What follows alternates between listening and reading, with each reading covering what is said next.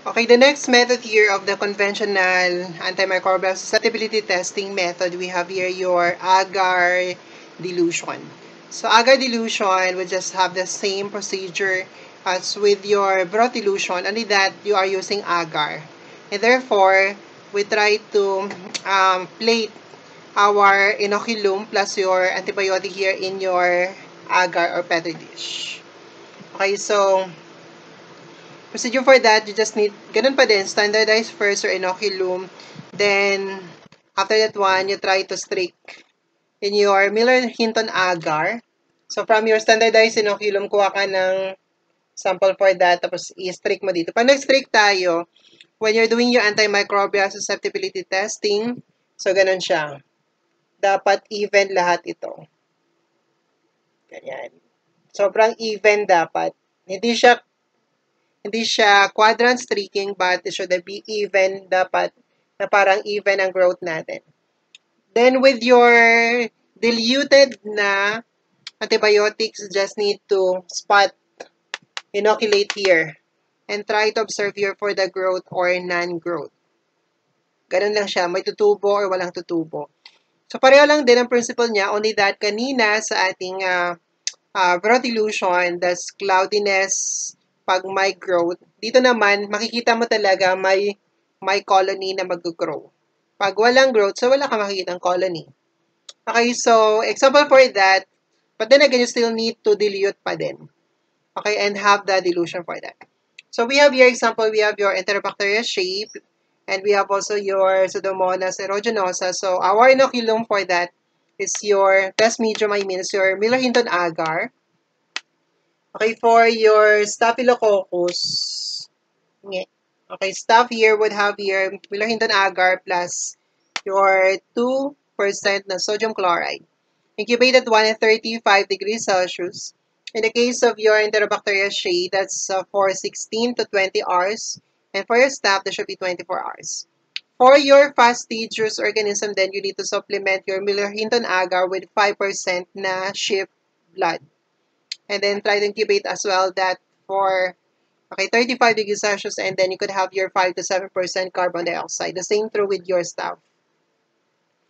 Okay, for the interpretation, the results, same lang din. You need to have your growth control pa din, sterility control, and then identify your minimal inhibitory concentration. So, ito yung lowest concentration ng drug natin. Okay, kada plate, kung alin doon ang pinakawalang growth. Ang pinaka-lowest na drug concentration na walang growth ng bacteria na become your MIC.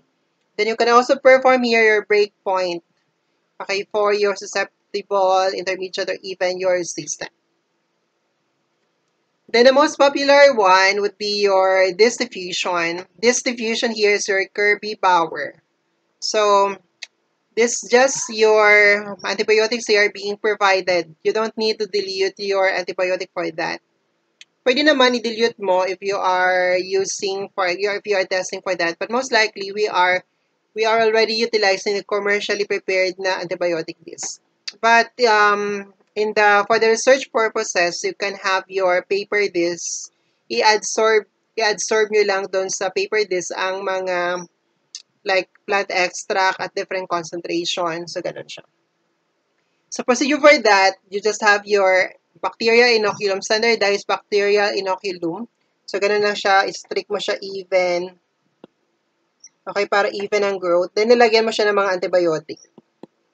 Okay, so, okay, then try to have that incubation temperature for that. For example, we have your E. coli. So, that's being incubated, okay, at 35 degrees Celsius. Inoculum size, 1.5 times 10 to the 8 because this one is your disc diffusion. Incubated one for 16 to 18 hours.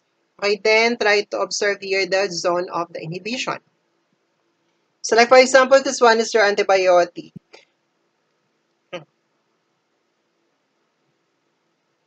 Okay, so, again, dito ang bacteria na natin, nakastrict na ang bacteria na natin dito. Then, we have antibiotic for it. Then, try to observe here for the zone of inhibition.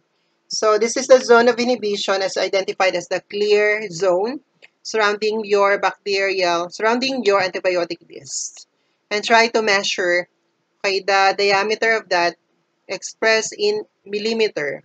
You can measure that one using your ruler o can also measure using your vernier caliper. Pag nag-measure tayo, it should be, o ito ang zone of inhibition natin, so from that area to that. Okay, hindi yung dito ka lang mag-measure mula dito hanggang dito. So, dapat from that papunta doon.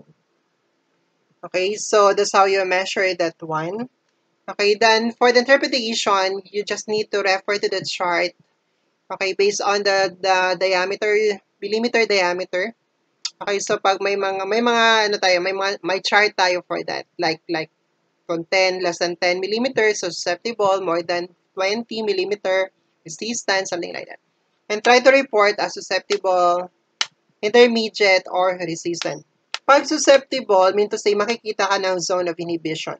Pag resistant, okay, so most likely, wala kang zone of inhibition. That's resistant. Okay, so we have here the variables as being standardized with our culture media when we're doing here your distribution. So first one, we have here the calcium and the magnesium content or the cations. Calcium should have here approximately 25 milligram per liter and for your magnesium should be 12.5 milligram per liter. So increased concentration of your calcium magnesium would eventually result here to the false resistance or inactivity of your aminoglycoside against your Pseudomonas. On the other hand, increased concentration of calcium magnesium also tend to decrease the effectivity of your tetracycline and all types of your bacteria. Next, we have here your thymidine content. The thymidine content should be minimal or even absent.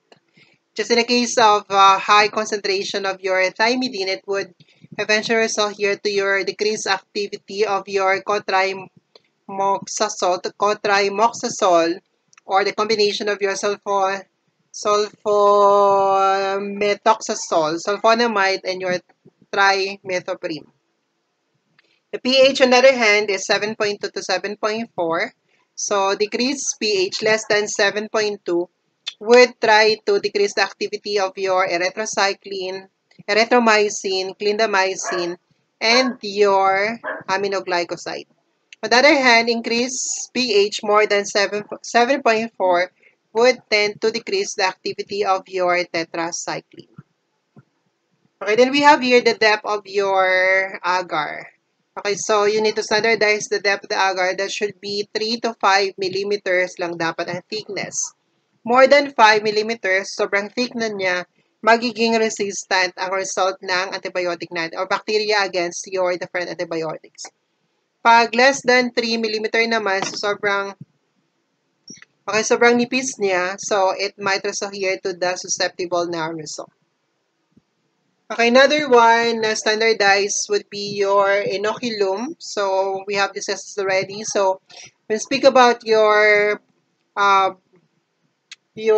broad dilution, so it contains here 5 times 10 to the 5 colony forming unit per ml. Then we have also here your agar dilution should be 1.5, 1 times 10 to the 4 colony forming unit per ml. Then we have also here your diffusion. The Kirby-Bauer should have 1.5 times 10 to the 8.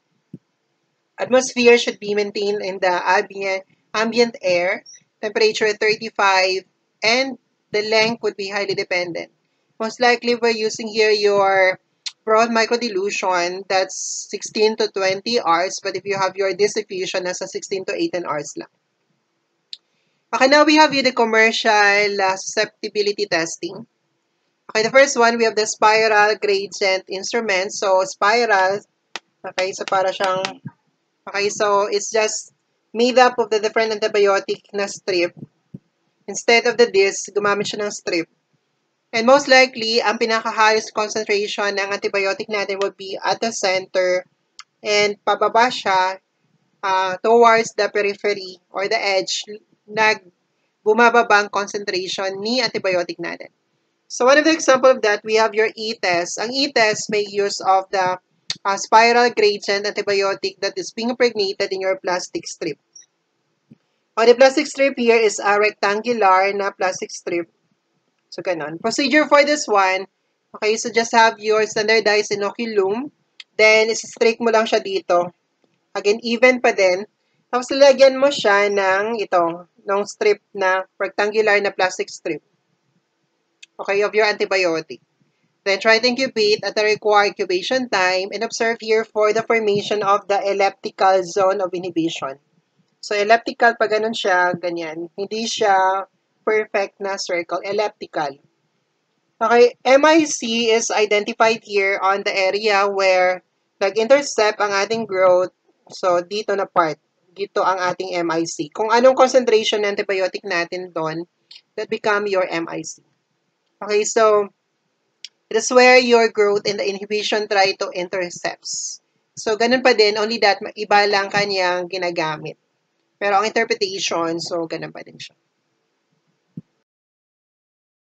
Okay, then we have here the automated system or method of your antimicrobial susceptibility testing. You can use here your Vitec 2. This is an automated instrument. It's a card system. So all you need to do is just fill in the card with the bacterial inoculum and then try to insert that one with your instrument. The instrument, automated instrument analyzer, will be the one going to interpret the result. Okay, then we have also here enhancing the resistance detection. So we could have here some of the tests that would really allow us to check for the resistance of some of your bacteria against certain antibiotics. So you could have here oxacillin agar screen. Oxacillin agar screen here will detect the resistance of your different organism, including your staph, against your penicillinase resistant penicillin, or simply your penicillin.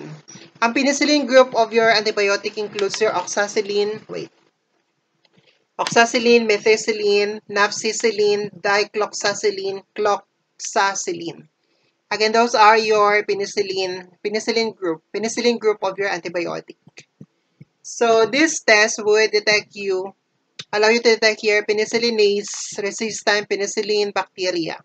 So, ang principle natin, since they belong to the same group, oxacillin, methicillin, nafcillin, so pag nag-check ka ng isa sa kanila, like oxacillin, pag resistant sa oxacillin, it would signify na resistant na siya sa entire group ng mga antibiotic natin. So, magiging resistant rin siya sa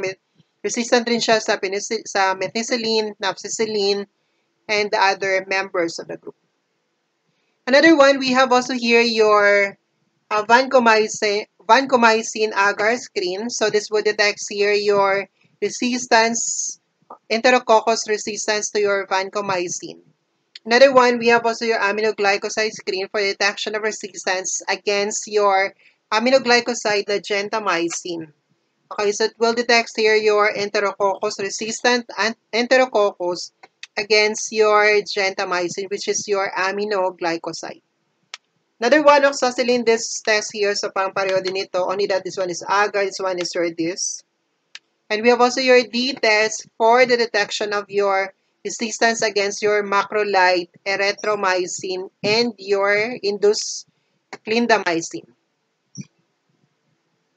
Okay, so we have your specific example for that. So first one, we have your oxacillin resistance staph. Okay, so we have here okay, so oxacillin resistant staph here are actually, those are the staph, staphylococcus here, which are resistant to your penicillinase resistant penicillin group of your antibiotics. So we're talking about your MRSA, methicillin resistant staph aureus. So for the detection of your methicillin resistant staph here, hindi tayo gumagamit ng methicillin antibiotic for testing. Pwede mo gamitin oxacillin. Kung resistant siya sa oxacillin, okay, then it will be resistant. It will be considered also as your MRSA. Okay, we have here, why are they resistant here to your penicillinase resistant penicillin? Okay, those are the bacteria or staph na meron silang special na penicillin binding protein, the penicillin binding protein 2A, is being encoded here by the MEC-A gene, and this is responsible here for being resistant to your penicillin group of your antibiotics. Okay, we have the test for detection of your oxacillin resistant staph, or simply also related to your MRSA then, methicillin resistant staph. Kasi ulit, pag resistant siya sa oxacillin, is also resistant to your methicillin. That's why it could also screen for the presence of your MRSA. Okay, so we have the test for the detection. So you have your oxacillin agar screen. So this is an agar, Miller-Hindon agar, or oxacillin agar plate with your 4% sodium chloride plus 6 microgram of your oxacillin. The thing about your oxacillin agar plate or screen, it will detect your staphylococcus na oxacillin resistant. But it will not detect your coagulase negative na mga staphylococcus. So it will detect only here your Staphylococcus aureus, resistant to your oxacillin, but not with your other group or other members of your Staphylococcus, which are your coagulase negative. So para ma-detect natin, including your coagulase negative staph, aside from your Staph aureus, gagamit tayo ng cefoxitin, which is another antibiotic. Cefoxitin here is actually considered to be a surrogate marker for detection of both your Staphylococcus aureus oxacillin resistant and other member of your coagulase negative staph. Okay, because this cefoxitin try to allow the expression more of your this one, okay, na protein binding protein that would allow you to detect that one. So pag agar screen lang, madidetect lang ay coagulase positive, ay, madidetect lang natin ang oxacillin resistant staph aureus, but not your coagulase negative staph. Pero pag cefoxitin, it would allow you to detect both your staph aureus and your coagulase negative staph, which are oxacillin resistant. Okay, another test here for detection of your resistance against your macrolide, erythromycin, clindamycin among the staph would be your D test. So basically, some of your staph produces here a gene. We have here the gene. So this gene here, if your staph aureus here would contain this gene, it try to have resistant against your erythromycin, and at the same time also be resistant to your clindamycin. But if, for example, your staph aureus try to have the gene MRSA gene, so it will only have be resistant with your erythromycin but not with your clindamycin. For you to check here what gene does your Staphylococcus aureus possess here, perform here your D test. So D test being performed here by just your Miller-Hinton agar and streak your Staph aureus in that one. And then lagyan mo lang ng dalawang antibiotic this year, your erythromycin adjacent to your clindamycin. And then try to incubate overnight and observe here for the zone of the inhibition. So positive result would be the flattening zone. So my zone of inhibition, my clear zone dito, giving a D-shaped zone of inhibition surrounding your clindamycin. If that's the result, mean to say your Staphylococcus aureus here would be resistant to your erythromycin and at the same time also resistant to your clindamycin. So mean to say your staph possess this gene, gene. On the other hand, pag wala siyang ganitong result, so mean to say your staph aureus will only be resistant with your erythromycin, but not with your clindamycin. Okay, another one, we have here the test that would detect the presence of your beta-lactamase. Some of your bacteria possess beta-lactamase, like your Neisseria gonorrhea, Haemophilus influenzae, some of your staph, your Moraxella cataralis, and we have also here some species of your Bacteroides. Beta-lactamase, so that's the enzyme we try to degrade the beta-lactam ring of your penicillin. And therefore, beta-lactam group of your antibiotic aside from your penicillin.